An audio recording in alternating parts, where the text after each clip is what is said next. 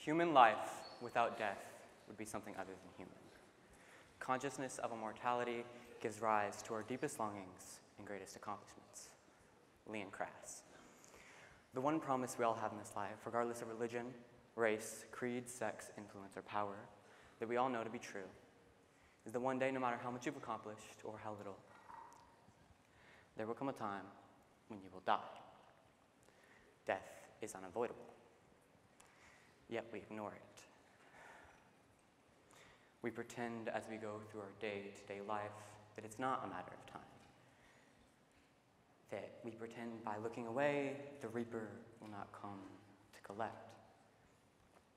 I understand that some of us have had family and friends closest to us stripped away abruptly without warning.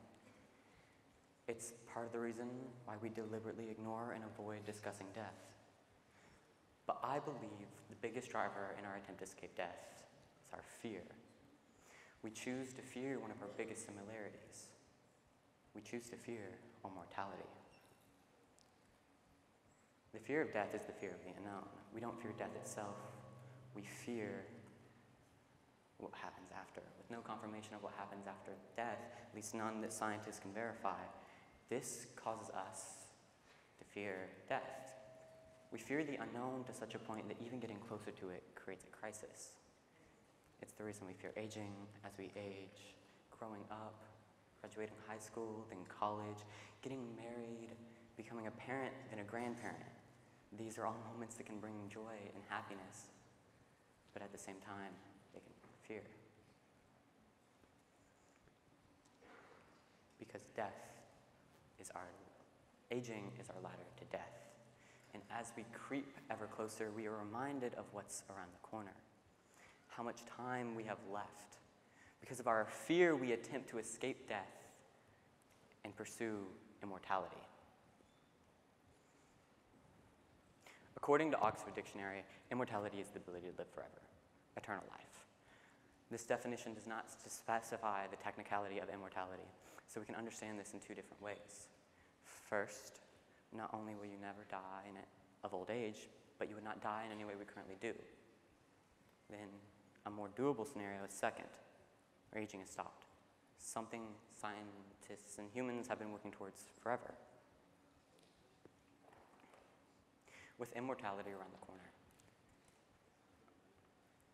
according to Okiwatch L, the period for achieving immortality is within the next 30 years.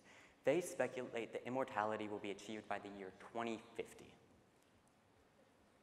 So, how could immortality be achieved? Gloria A. says that there are three options that present themselves, three possibilities. The first, biological immortality. Biological immortality already exists. It's possible when an organism is not affected by cellular sentience. Its cells don't age, they divide infinitely, keeping the organism systems healthy and alive. One example of this is the so-called Toreadorheel. And I'm sure I did say that wrong, but its more common name is the immortal jellyfish. Its cells don't age, and at the same time, they rejuvenate themselves when needed. For this to be achieved, human scientists would have to apply the biology of animals like the immortal jellyfish to our much more complex biological systems, therefore superseding aging and our mortality. Second, cybernetic immortality. Technology exceeds what was thought possible and allows us to extend our lifetime forever by replacing failing systems in the human body. Step by step, we effectively make ourselves cyborgs. For example, if you have COPD or asthma, we could replace your lungs with metal ones. Heart disease. Don't worry, we will have a machine pump your blood for you. Knee pain, you could have cheetahs that make you run faster than a cheetah. Through cybernetic enhancement, we effectively circumnavigate death and become something beyond human. And then the third option, the scariest, virtual immortality. Technology, we upload our brain into the cloud.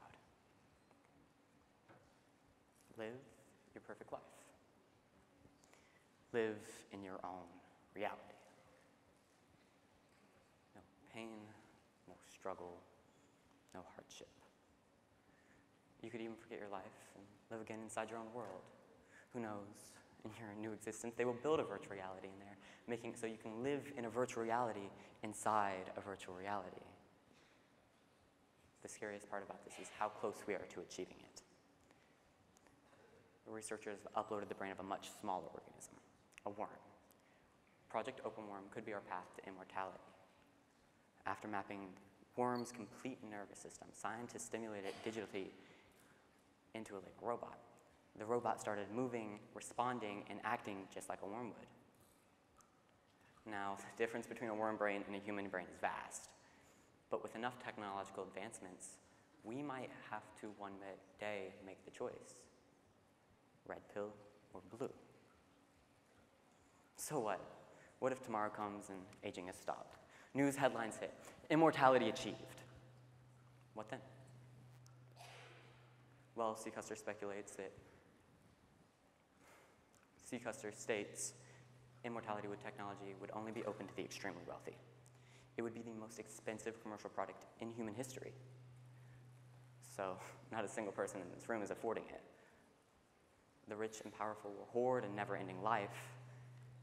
Custer speculates that this will widen the gap between economic classes, and after the price falls, will lead to debt slaves.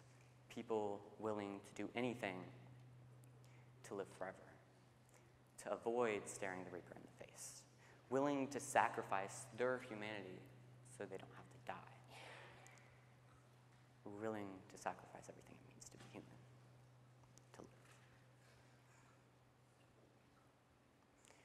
And even on the off chance that immortality did become open to the public, the consequences of this would be severe. It would force us to ban reproduction, otherwise we face an overpopulation epidemic.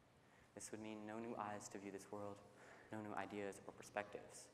We would stop new life from being brought into this world so that we didn't have to leave. We would stop children from being born because we're scared. We would effectively murder all future generations so that we didn't have to die because we're scared.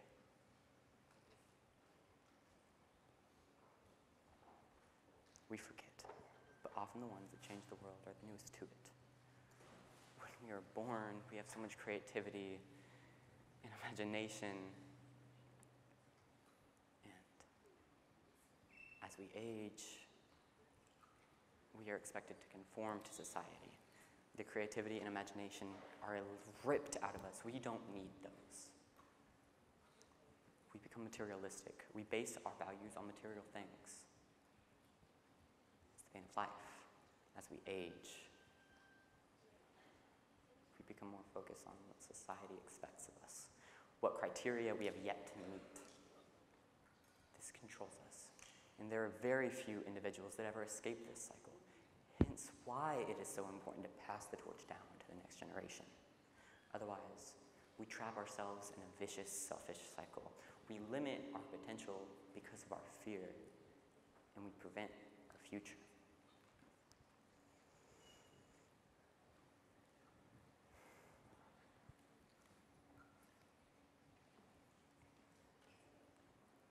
With the invitation of immortality, we lose what got us here.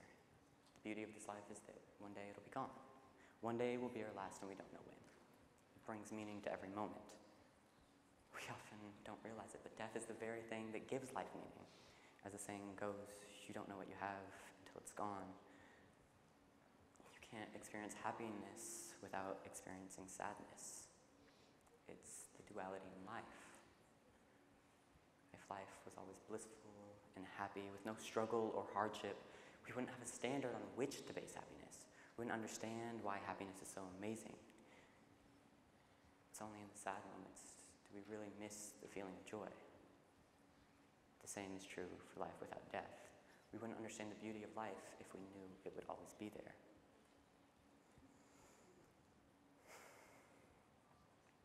A study by Sarah McKay showed that when people are directly confronted with their mortality, such as a near-death experience or severe illness, the four more coping mechanisms of extrinsic goals breaks down, and through efforts to rebuild their coping strategy, people reevaluate their status-oriented goals and shift towards more intrinsic ones, such as pursuit of personal growth, positive interpersonal relationships. This ultimately leads to a more meaningful, more positive, better life.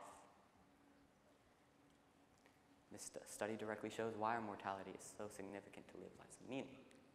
If upon realizing our mortality, we are more likely to lead more positive, more meaningful lives, then the opposite of that must hold the truth.